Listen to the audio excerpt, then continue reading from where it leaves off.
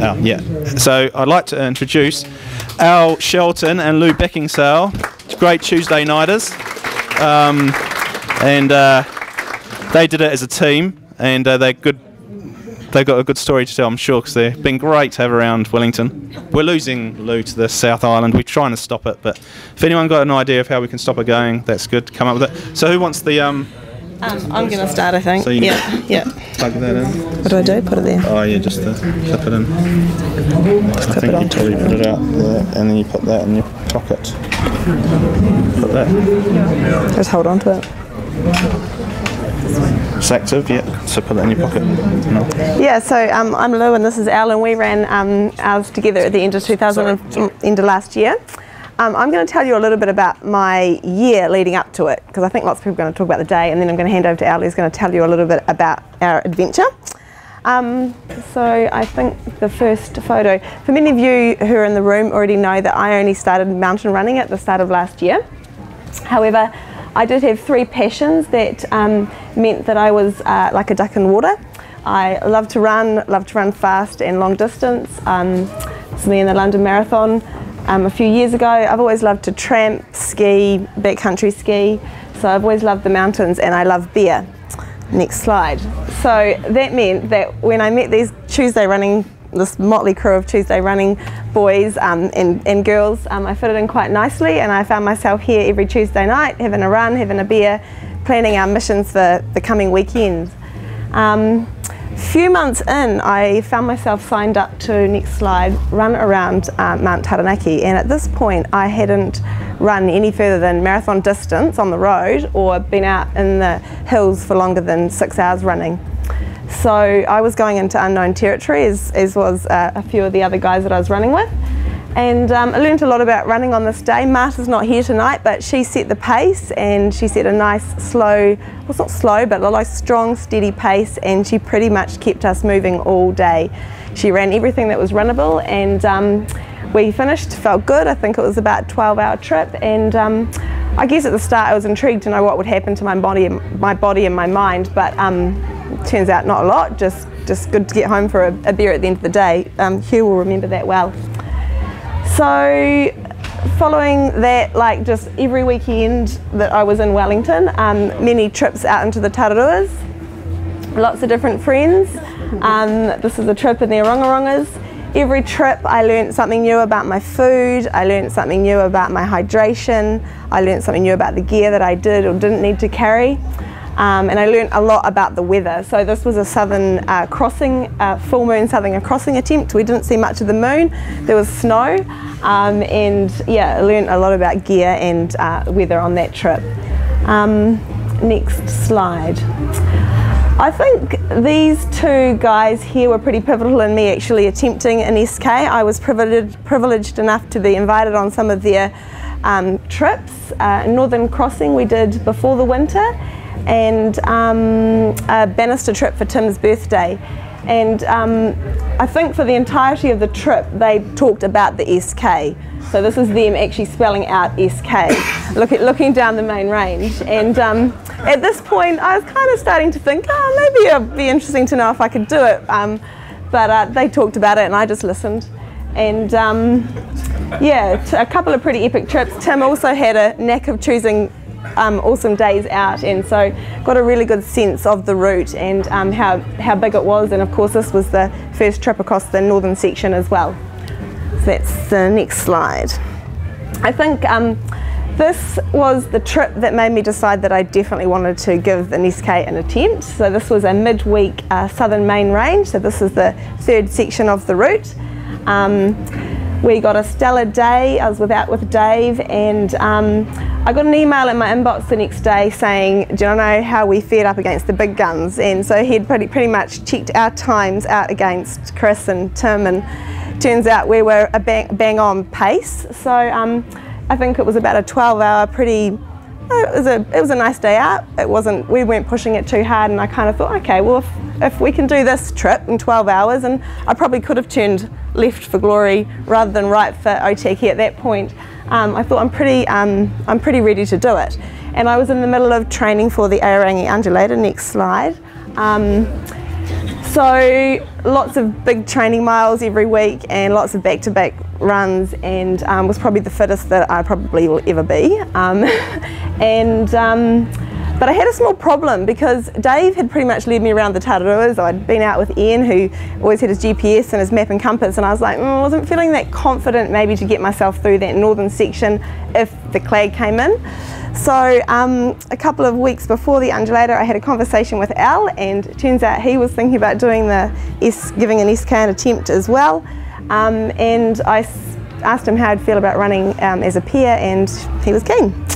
So we ran the last day of the undulator together, and then 5 weeks later, I was packing my bags to give our first attempt to go. There you go. We'll come back.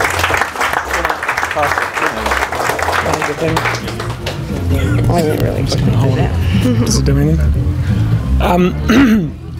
Hold on. Oh, someone pushed the button for me. Yeah, so I guess for me, my initial exposure to the SK, I'd heard of it as a tramping trip. I'd never thought about it as a running trip until Chris and Lawrence did it back in 2013. And I went up and supported them that day and ran a little piece of the course with them. Sat in Drac Hut for about 2 hours while they were getting lost up on Dundas. But yeah, that sort of inspired me to give it a crack, and I saw these guys doing it in crappy weather with a 2-hour detour and sub 24, and I thought, well, if they can do that, then if I have a really good day, I can do about 24 hours. So kind of the seed was planted that day, I think. And yeah, it sort of sat there and grew for a couple of years until, like Lou said, yeah, found someone else who wanted to give it a go, and I thought, doing it as a pair sounds like quite a nice idea. Makes it a little bit less daunting than doing it solo, I think. So yeah, I guess for me, I've been out in the mountains quite a lot in the last 5-10 years, but there was still a few bits of the route I hadn't done. So a big thing for me was doing a really good recce of the whole lot. So I got up there in winter and did the northern section, which was a really awesome trip. And then you want to switch to the next one, Chris? And yeah, did the Southern Main Range as well about a month later. And once I'd done that, I'd done the whole route in bits now. So I was feeling a hell of a lot more confident just knowing that I'd covered each section of the course. And yeah, just feeling confident about being able to navigate my way around it without too much trouble. Next one, yep. Oh, that's Lou on our first attempt. Yeah. So we went up there and gave it a crack. Was it mid-December last year? Got about an hour into it up to Ratify Hut, and the weather was absolute shit. So in hindsight, we wisely pulled the pin, which wasn't an easy thing to do, but it was bloody awful up there. And you know, starting off in really awful weather with 4, 5, 6 hours of, you know, horizontal rain and wind would make the whole thing pretty unpleasant. So we bailed out and went back again a week later. The next weekend, wasn't it? Yeah. Stayed at the little Putara schoolhouse, which is a really cool little place. Thanks, Chris. And yeah, and that's us. Yeah. It's available for rent. It's on the Tararuga website. Yeah. It's a great spot. Really cool spot. That's just us getting ready and piles of gels and God knows what else. What do we got next? That's the one and only photo we managed to take during the actual run. We were a little bit... I wouldn't let him take photos. I wasn't letting him stop. We just... Yeah, she wasn't. She was like a sergeant major at every hut. It was like 5 minutes and Lou's like, come on, we're going to go. That to me is real key. Like, don't stop long at the huts. That'll kill you. It really will. You got to keep your stops short and sharp. It makes the world of difference. And that's the end. I guess the only thing I'll add in between is Lou had a really great day, and she was really strong the whole day and honestly made it look easy. I had a bit of a shit day, to be honest. Fun factor. Talk about fun factor. Yeah, the fun factor, yeah. Fun factor was really high up until about Mangahuka and the ladder. Feeling really good. Weather was pretty decent, all went great, and then I just went Absolutely crashed at about that point. Real stomach troubles, nauseous, wanted to vomit for about 5 hours and it wouldn't come.